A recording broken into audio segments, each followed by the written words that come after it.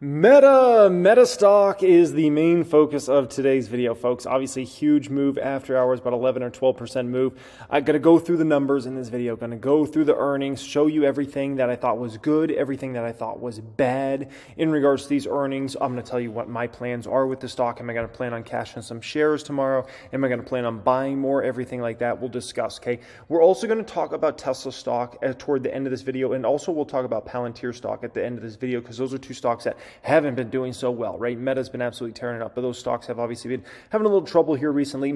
Tesla, I think, was down another 4% here today, okay? So I want to give you my updated thoughts on kind of Tesla and what's going on there. But yeah, Meta's the main focus of obviously today's video, with their earnings being out and it being the biggest position for me in the public account. By the way, if you're wondering who are these folks over here, we got a new member in the 7-figure Club Hall of Fame here and a new member in the 6-figure Hall of Fame.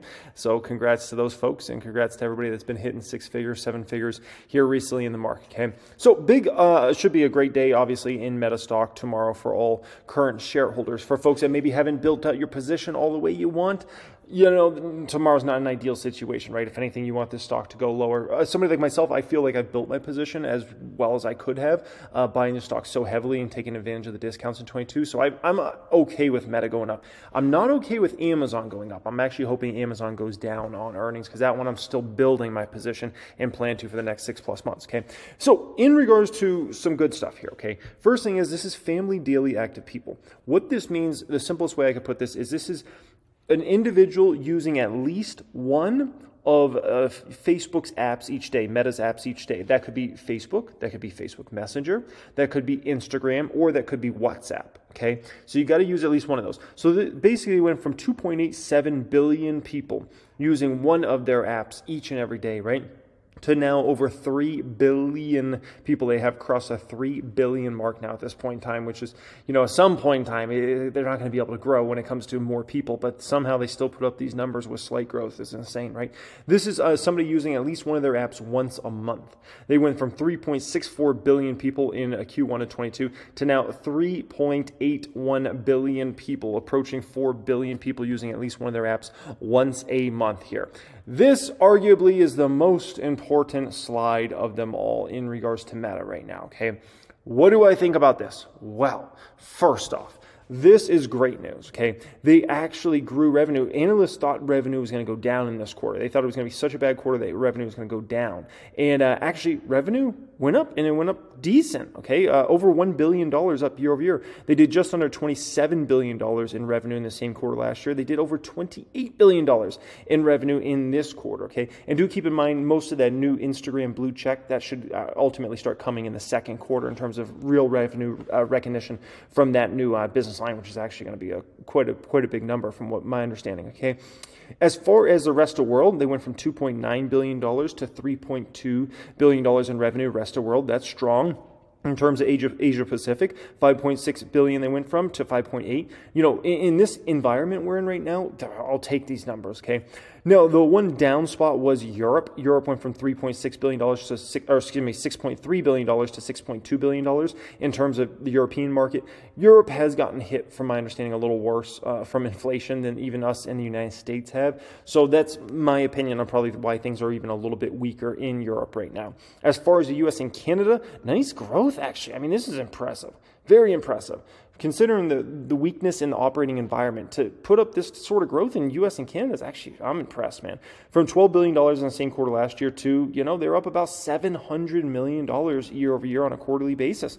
I'll take that. I'll gladly take that. So overall, when it comes to revenue, you know, in this environment, I'm happy. If this was some sort of very hot business environment where, you know, you saw all these companies reporting 10, 20, 30% revenue growth, I wouldn't be that happy with these. But I can tell you, in this operating environment right now, I am happy with those numbers out of Meta. I do want to see them accelerate their growth in the future years, and I believe they will do that, okay?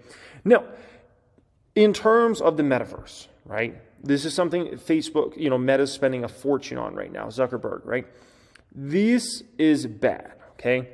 Revenue went from $534 million in Q1 21 to then almost $700 million in Q1 22 to they only did $339 million of Reality Labs revenue in this latest quarter, okay? That's awful. Absolutely awful, okay? Now, what that shows me, that shows me that their newest product is a flop, which does not come as any surprise to me. I expected that product to flop. When I saw kind of the specs, when I saw the reviews and the price point of $1,500, I was like, this isn't gonna do well, okay? And sure enough, they've dropped price by $500. I believe you can get one of those Meta Quest Pros on Amazon or from Meta themselves for I think $999 now at this point in time. So they dropped $500 off the price. But at the end of the day, it's still too high of a price for I think most folks to consider something like that at this point in time. Maybe in 5 or 10 years, people don't mind spending $1,500 or even $1,000 on one of these headsets. But right now, the technology is not quite there. The applications aren't quite there to justify spending that sort of money unless somebody really just wants to be on the forefront of technology. Now, the good news is there's something big coming here for Meta, okay? And in my opinion, this is going to be very big for Meta, and you're going to see a massive boost up in their Reality Labs revenue here, and that is Quest 3. This product will probably be shown off, I would say, either late this summer or early fall time in terms of the Quest 3. This should be a headset that comes under $500, and this should do very well in the marketplace. I mean, very well. This should be by far and away their #1 selling headset they've ever had, and I think it's going to be by quite a large margin. And this should be the first, I think this will be the first headset to be considered by more of the masses than, let's just call it, previous headsets. Do I think they're going to put up some, crazy volume like, I don't know, selling 100 million of these or something like that? No, okay, no. But in terms of by far and away their clearest, biggest success they've ever had, I think this is going to be it. There's no doubt in my mind in regards to that. And there's another big thing that's going to help Meta in a massive way, okay? And that is Apple is getting ready to launch their mixed reality headset. Now, if you don't know that much about business, let's say, for instance, right? You're not that experienced. You might say, wait a minute, Apple's going to come in this market. That's got to be bad for Meta, right? No. We got to play a little chess here, okay? If we know one thing, we know Meta is not good at marketing physical products, okay? And getting excitement around something like that. It's not that sort of company. They don't have that DNA. What is Apple better at than any other company maybe in the history of mankind? It's generating hype and excitement about a physical product, okay? That's what Apple does.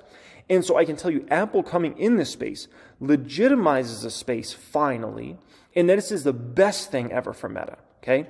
Because Meta needs help in generating buzz, in talk, in conversation around this space. And they can't do it by themselves because this company doesn't know how to market like that.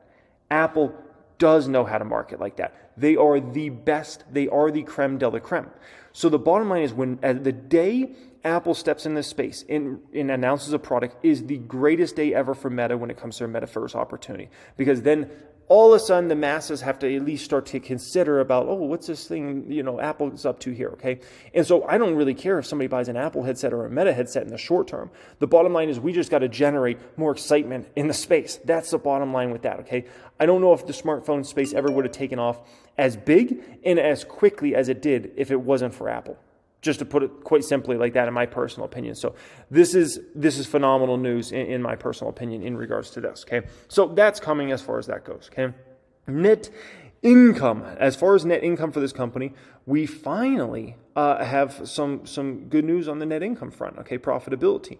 If you look, we bottomed out as far as net income goes right around Q3, about $4.4 billion there, and we've kind of been on an uptick since, and now at about $5.7 billion in net income this latest quarter. Expect much bigger upticks in the second quarter, the third quarter, and the fourth quarter of this year in regards to net income, and I'll show you some of my EPS numbers and whatnot here in just a moment. But yeah, so things are on the right track. Obviously, they still had a ton of one-time costs because of all the firing they're doing and restructuring that's kind of hitting the company right now. But yeah, I am expecting a second quarter to be actually much stronger, third quarter and fourth quarter. So the net income should just continue to see this chart go up and up and up over this next, let's call it, few quarters here, which is obviously good news, okay? Now, free cash flow reconciliation in terms of this, right? So basically, they're taking their net cash provided by operating activities, which was around $14 billion. And then you're minusing the basically property, plant, and equipment of about $6.8 billion or so, right? And also taking out the principal payments on finance leases. That puts us at about $7 billion roughly of free cash flow here, right? Which is incredible. And this is another number that I'm expecting to grow as this year kind of ticks on. So now for Meta, the money printer started up again, okay? The money printer has started back up at Meta, and that's great news. We bottomed out this baby, Q3 of 22, at less than $200 million of free cash flow. What a complete disaster, okay? Complete disaster for Meta. So the money printer is getting back rolling here, and I'm definitely very thrilled about that, okay? Now, in terms of my projections for the rest of this year for diluted earnings per share, here's what I have, okay? So obviously they just did 220 in this latest quarter. I had them doing 275 in Q2 for this company. I had them doing $3 of EPS in Q3, and I have them doing $3.50 for the fourth quarter of this year. And I do believe that in 2024, they're going to have a real possibility of getting to record, like literally record earnings per share again, okay? I don't think they're going to hit record earnings per share in any quarters. I'm not expecting that this year, but I am expecting them to get on the right track and put themselves in a position where 2024, they actually hit records. And we know Zuckerberg, he says, is all about efficiency. But really, you know, he calls this the year of efficiency, but when you listen to him on the conference call, it really sounds like he wants to run this business lean for years to come go in the future, like years to go in the future. So when you think about it from that context, this should be a money printer for a long time to go in the future here, okay? So where things get really, really intriguing, right, is obviously they just beat nicely in terms of earnings per share here, right? They also beat on revenue. But the analysts, I think their numbers are too low. I think they're going to have to bring up these estimates. They're at 241. I'm at 275. And that's where I think they're going to come in at. And with obviously, Meta beating analyst expectations by 17 cents this quarter, analysts are going to have to bring up this number. And so I think they'll probably bring their numbers up to 250 to 260 range. And I think that's still going to be too low because I think ultimately they're going to do around 275 for next quarter in terms of the June quarter there. So that should be intriguing. Analysts, as of right now, are at about a little less than $10 of EPS. I think worst case scenario for Meta, and this is worst case scenario, they do $10.50 in 2023, but I think they could ultimately do as much as $12 of EPS or so in 2023. So nonetheless, folks, I believe analysts are going to bring up these numbers too. I wouldn't be surprised if within a month you come and look at these numbers and analysts have moved them to $10.50. Don't be surprised at that at all, okay?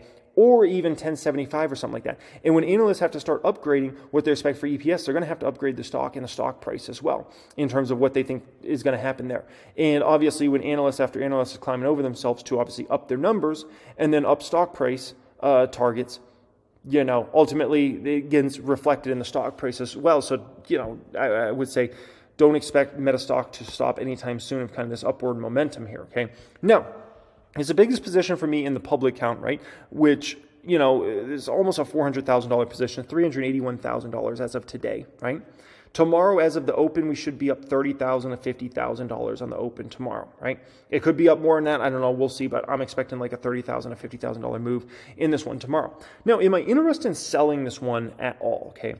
And my answer to that is absolutely not. Okay. Absolutely not. The bottom line is Meta's trading at, let's say, roughly a 20-ish forward P right now.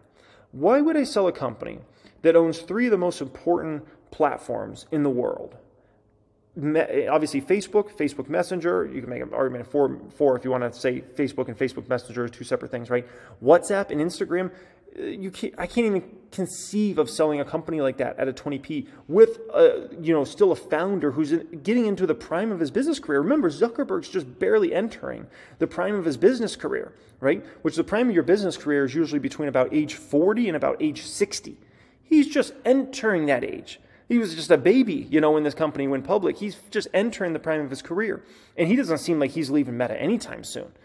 So with a balance sheet in the place it is, with this sort of business model, and think about the metaverse opportunity, right? VR, AR, as well as AI opportunity.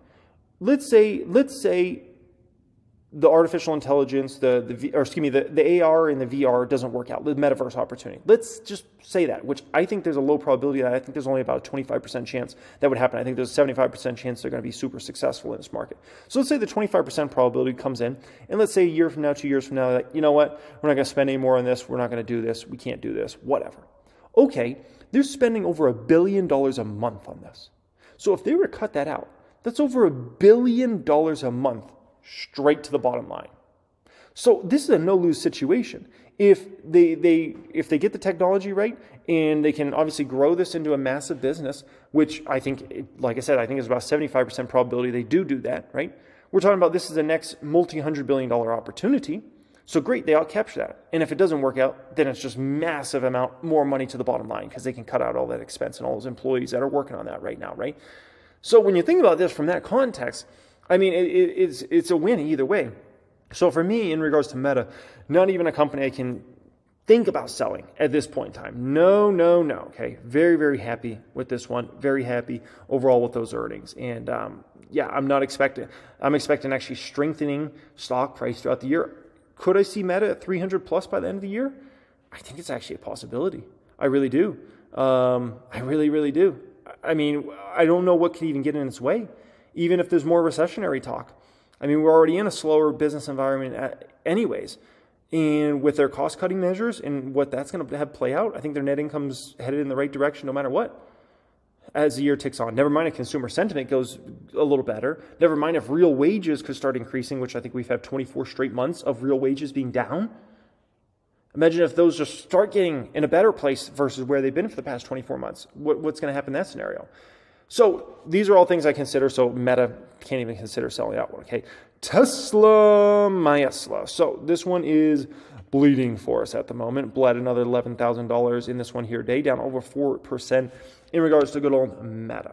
All right, so you know, obviously the past is a past in regards to Tesla. We've been doing phenomenal in that stock for the longest time, right? But there's a few interesting things that are going on here, right?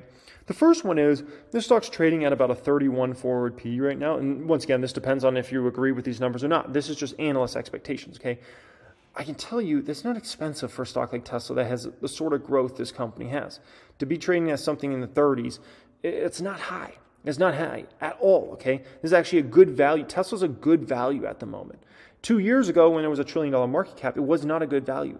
Today, at less than a $500 billion market cap or so, it's actually a really good value, okay? Really good value as of today. And the lower it goes, the better the value is. Now, there's a huge mistake that's happening right now in regards to Tesla. People have seen obviously, some would call it a price war that Elon Musk is after right now. And they think it's because of competition. And no, it's not. It's not even close to being competition. It just usually shows me like people might not be too aware of what's going on, okay? But Tesla's always had this thing about, it's the Tesla killer and, it's going to take out Tesla and this and that, right? And I saw a post on Twitter last night. I absolutely love this. This is from 2015. It's the Tesla killer. GM's to unveil long-range electric car, right? And this was supposed to be what took out Tesla. And you just got to understand, you're going to continue to hear about these stories until finally they give up on the Tesla killer. And you got to understand, actually, remember we talked about Apple earlier, right? Apple's gone through this in the past. There was a time period when everything was the iPhone killer.